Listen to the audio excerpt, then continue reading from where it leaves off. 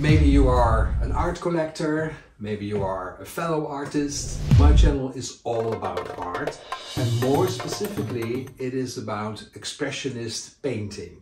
Letting your emotions determine what you paint rather than the exact images that you see around you.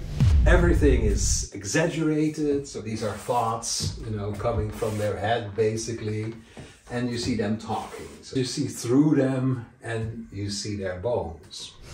Lots of videos about how I am making art. So that is what I do in this channel. Why do I do it? Because I want to connect with you. Good art often comes from interaction. Also a way for myself to document what I do.